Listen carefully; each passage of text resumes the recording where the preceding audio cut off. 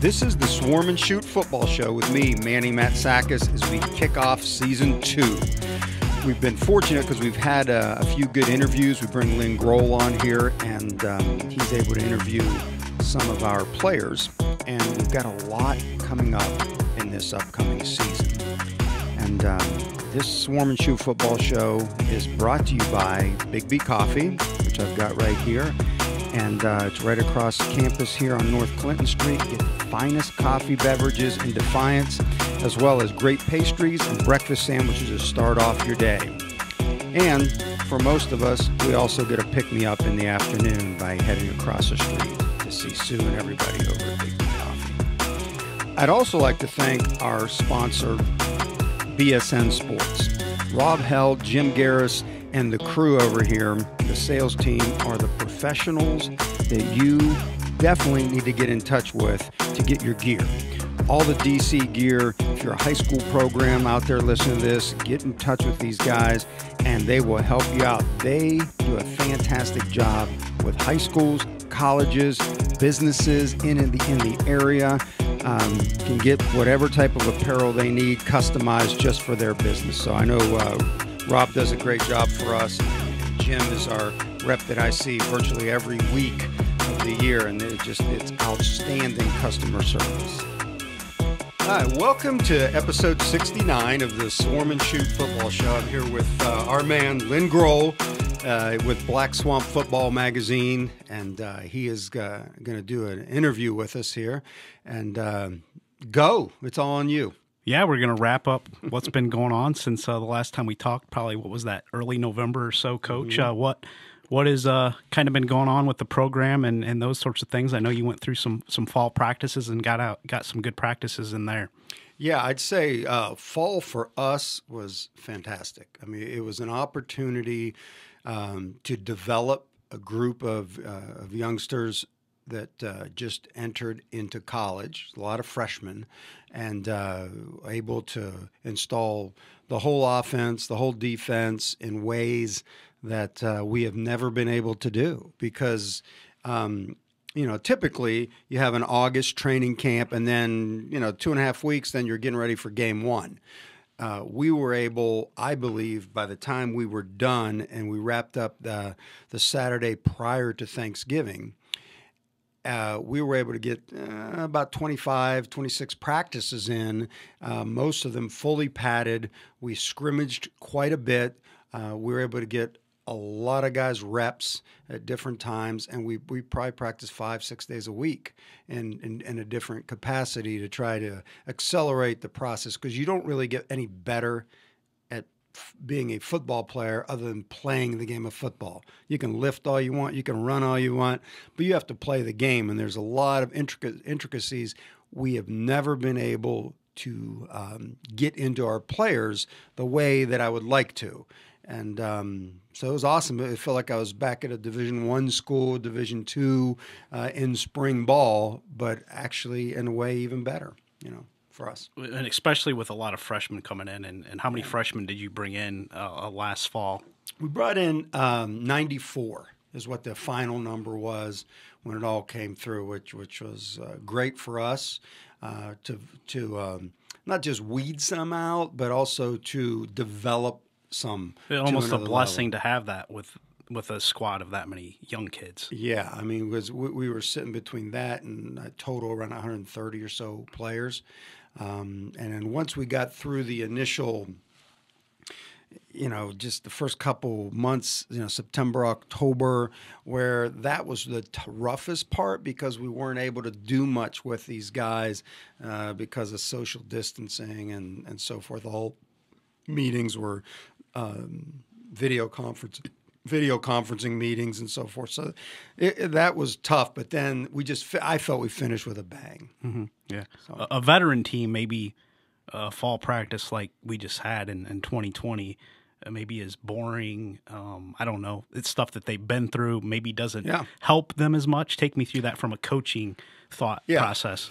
For me, I thought it was a blessing. I mean, it was a great opportunity to teach, to get to know these guys a lot better. But I'll be honest, September and October, we barely knew these guys. And that caused in my mind, some significant problems because some of these guys, we literally, because we couldn't be around them much, we lost them. You know, there was a handful of guys that I think could have been good players, but because of the lack of opportunity to be with them like you would like, that affected it. But because we finished so strong, I felt that, oh, okay, great. We're going to be okay going into the next year.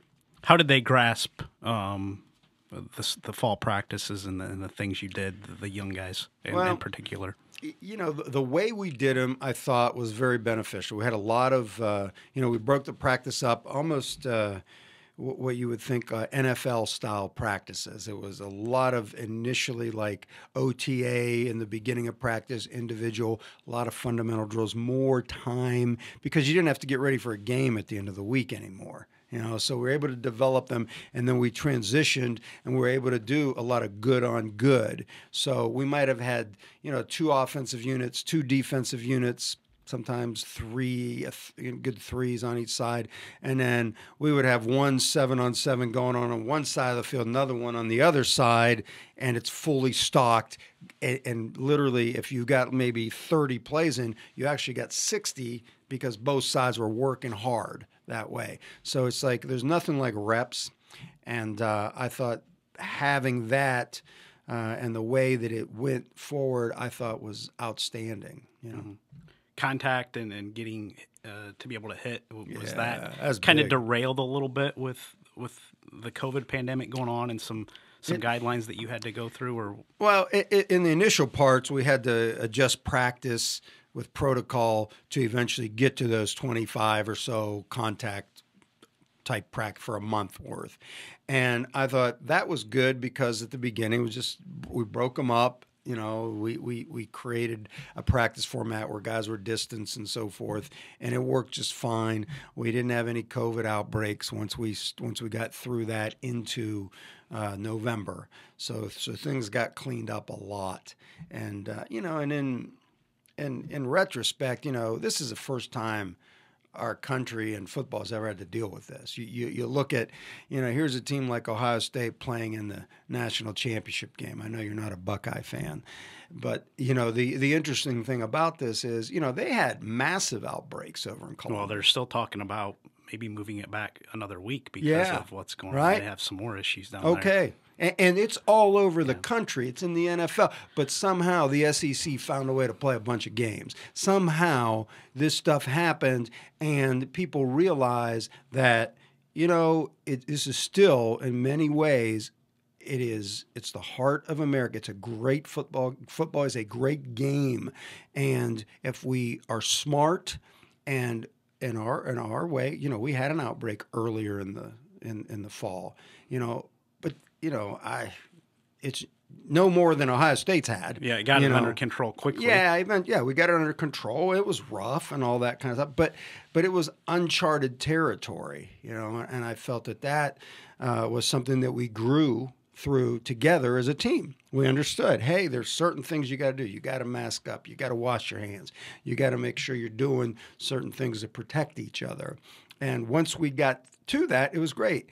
I honestly think I can't, turn back the clock, but after having this experience, had I had to do it again, I would have really pushed hard, like a lot of other schools did, to have training camp in August, a week or 2 before school starts, so I could be around these guys, get a process in, and we probably would have never had an outbreak. I mean, there's a very good chance that we may not have had something because we would have had rapport and be able to work and teach these young men how to be. But literally, we just never had that opportunity, and then it just went rampant, and, it's scary. It started to spread, and then, nobody really knows how, but, nobody does. So, I think we were fortunate that November finished strong for us, and I think that's the benefit of this deal. How did the kids handle the guidelines and the protocols that you had to put in place? Did it probably improved as the practices went on? It certainly improved, and I think at one point, when we hit November, we were, I think, a model of how to do things correctly. But once again, if I had a training camp, if I'd have thought that was, and that's on me. I didn't push for that, but had I thought about what that could have helped to do that, because it's funny. Football players come to college to get an education, but they come because they're recruited by a particular coach and a program. I get it, all right? But what happens is when you come and you're not allowed around, you're literally not around these guys, it's different when your coaches and your head coach is there saying, hey, this is how we're going to be. I can say it in a Zoom meeting, I can, it can be an edict in student life. It can be whatever it is, but there's nothing like you're all together, the personal touch to explain what's going on, especially when you think about 17, 18-year-old kids. That's the thing that, in retrospect, we probably needed more education because, a lot of the education at many schools is, hey, take this online course on COVID. Oh, okay, great. And they have, it's great material, but you're 17, 18-year-olds, and they're sitting there, and a lot of them are on their phones or watching a video. They're not paying attention, all right? But if you got them and you've captured their attention in a football meeting, even positional meetings, those kind of things, it makes a big difference. And there's no doubt, because it all shifted when we were able to do that toward the middle of the semester. Had you not had this fall practice, what would have that been like for these kids, not having football this past fall, Coach, in your mind? The 94 freshmen would have probably been about 50. Mm-hmm. They wouldn't have even come. Right. There was a lot of that. I mean, it was like we were recruiting to the end to get these kids here. They wanted to be here, but without some way knowing that they would be able to improve as football players. And all we were able to do was practice. We couldn't even get in the weight room because there's too many bodies, and you can only put 20 people in a weight room. A couple people to a rack. That's all you could do. So just because the sheer numbers, where other programs have the opportunity to get in there, I mean, they just don't have as many numbers, so they can get in. They were lifting and all that. Yeah, let's think about this. Weightlifting was invented for the sport of football, not any other sport. Right. Nothing. You can't tell me a basketball team started lifting before a football team. It was in Paul Brown, Massillon, Ohio. That's what happened. It's like, let's wake up. It's like these kids, that is what is their lifeblood. And we were fortunate to get a practice, to get the practice in, but we still weren't able to get anywhere near what we could have done because the weightlifting aspect was virtually non-existent. We had very few opportunities to train those kids. So we were doing outdoor type of functional training work and, whatever we could do to just develop their bodies, but nowhere near, you're sitting there doing power cleans and, all types of snatches, deadlifts, squats, all the things that make you a good football player. We lost that opportunity.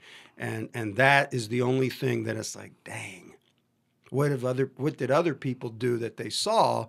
And I started noticing, well, there's some other colleges that made outdoor weight rooms, so it was outdoor. They put them in. They took some other colleges in Ohio. I saw they were looking. It's like, they put all the weights out into our George Smart Center. They put them out there. That was, kudos to them, which is great. It is what it is, but I'm grateful for what the opportunity we did end up finishing with. But I know we'd be a heck of a lot better team right now if we were able to take those 3 months and also develop them, strength, conditioning, and so forth. Last thing for you, was it frustrating seeing high school teams playing on Friday nights and you guys are and Division I teams playing on Saturdays and you're sitting here with no games? Frustrating, yes, but in the back of my mind, I'm thinking, hey, 3/4 of this team are freshmen. Mm-hmm.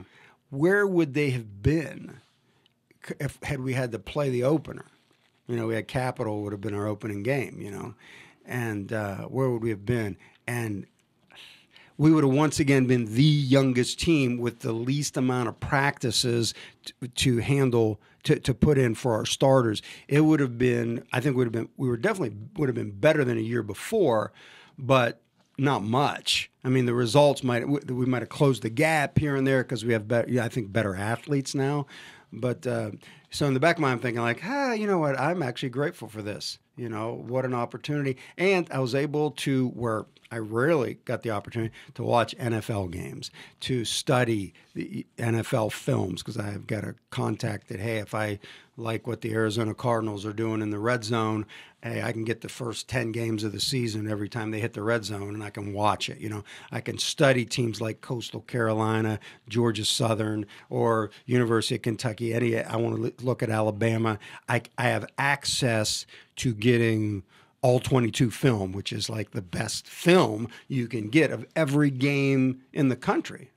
You know, so I call, I say, hey, give me this film. I want to take a look at it. So it was an opportunity to grow, mature, and do some things from that perspective. So I think, you know, that's the beauty of it. And I don't think we've taken a back seat in recruiting because we focused on that too. Mm-hmm.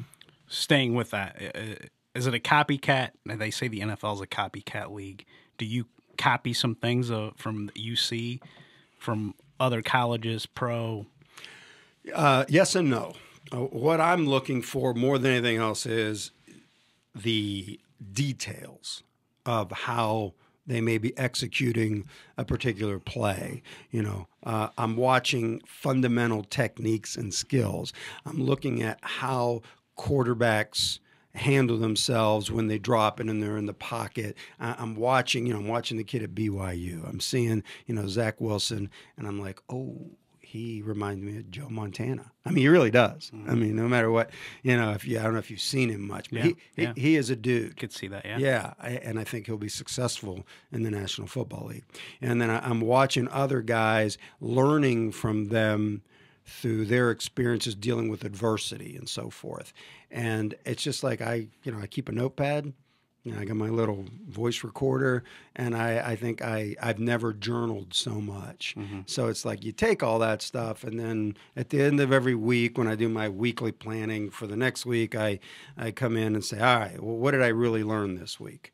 You know, okay, well, how does that apply to our staff and our players and our program?